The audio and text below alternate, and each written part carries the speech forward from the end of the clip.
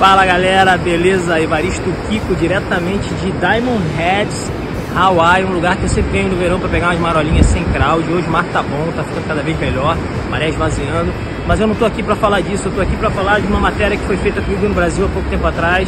Me convidaram para fazer essa matéria no Litoral, na Mídia, que é um site de um amigo meu, do Alexandre. E cara, eu me senti muito lisonjeado porque eu nem me julgo merecedor disso mais. Já passou minha época, já tô com 51 anos, surfo hoje como eu sempre surfei, por amor. Mas eu fui convidado, então vai sair uma série de depoimentos de algumas pessoas que falam sobre a minha carreira.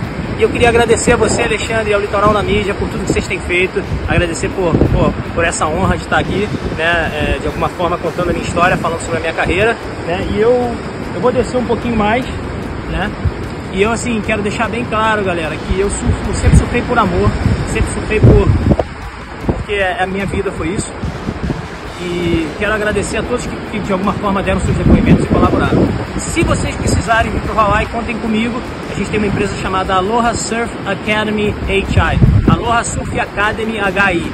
É só entrar, você vai ver lá, ou entra no meu Instagram, Evaristo Boa, e você vai participar do Vavatur Experience. Você chega no aeroporto aqui, eu te pego, e do aeroporto até as ondas, até o surf camp, gastronomia, tudo sobre a cultura havaiana é comigo, galera. Eu recebo vocês e vou cuidar de vocês. Então é isso, obrigado Alexandre pela oportunidade, obrigado a todos.